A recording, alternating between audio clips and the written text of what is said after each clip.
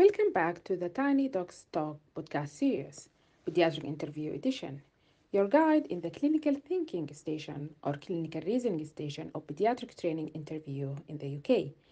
This is brought to you by the British Sudanese Association of Pediatric and Child Health, or BSAPCH in short. I'm your host, Isra Ibrahim, and joining us today is our presenter, Hanan Aliab.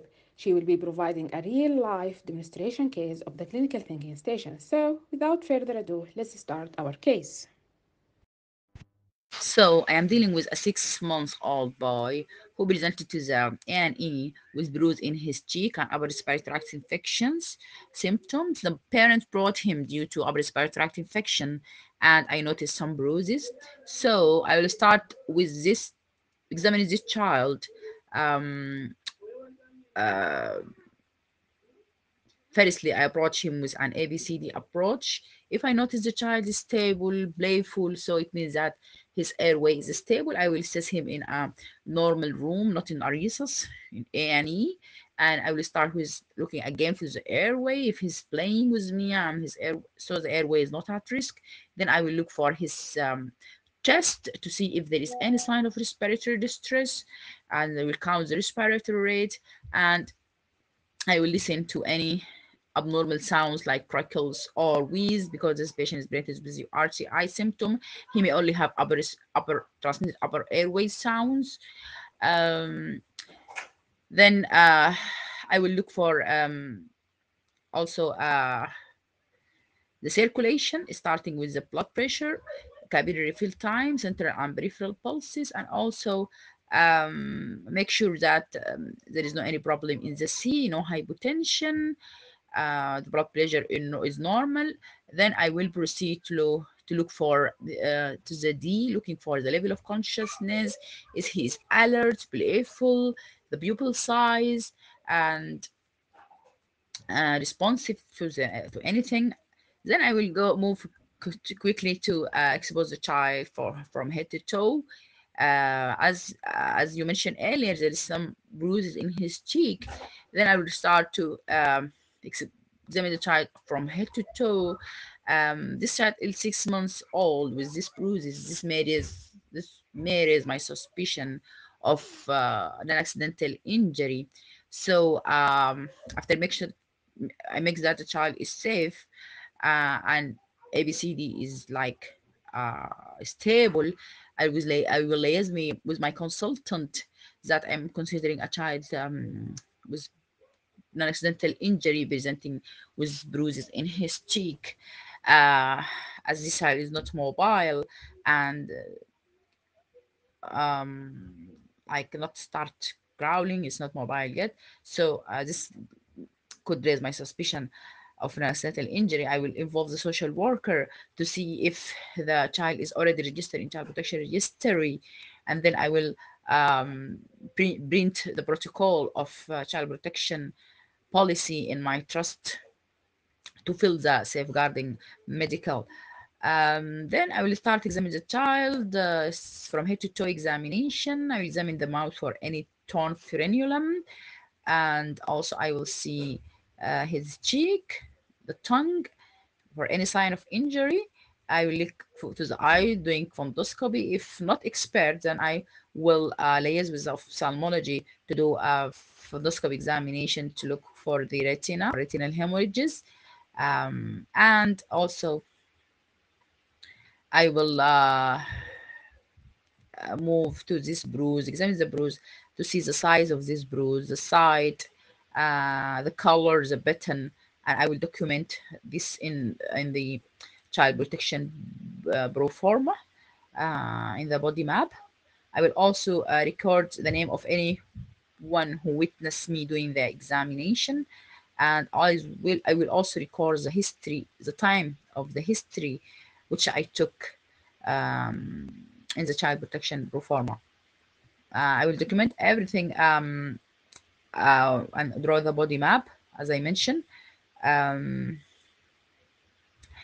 and then I will take some labs. After taking the consent from parents, I will take some labs, including full blood count, use an ease, peripheral blood picture or blood film, uh, to see the platelet size on it and platelet volume. I mean, also will do bleeding time,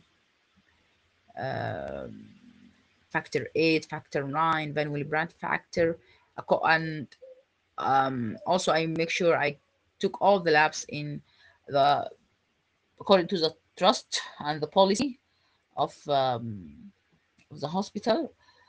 After that, I will go to the parents, take a detailed history from parents, asking about these symptoms and the key reason behind these bruises and for how long this bruise, any history of trauma, any history of fall, and I will ask also about past medical history.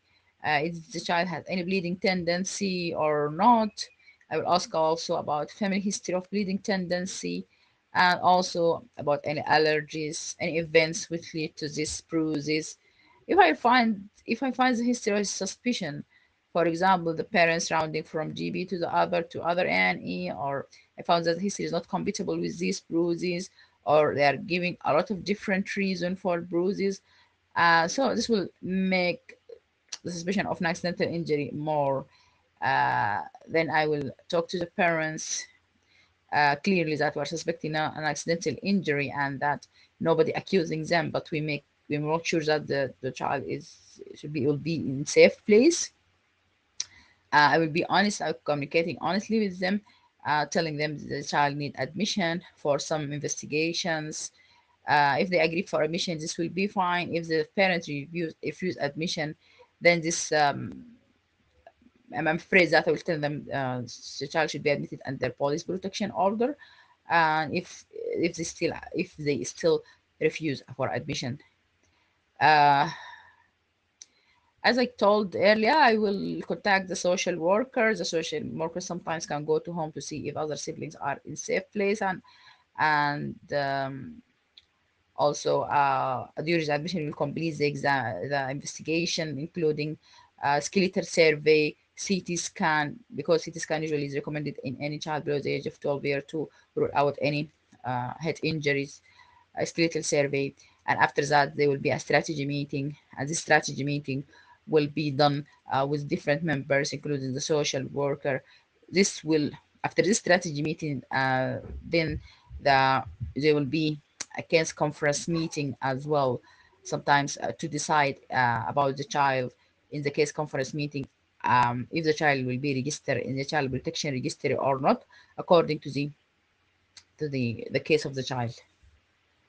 Uh, so, as I mentioned, this child is 6 years old. I need to do skeletal survey and CT scan as well. Um, so, dealing with a case with an accidental injury is sometimes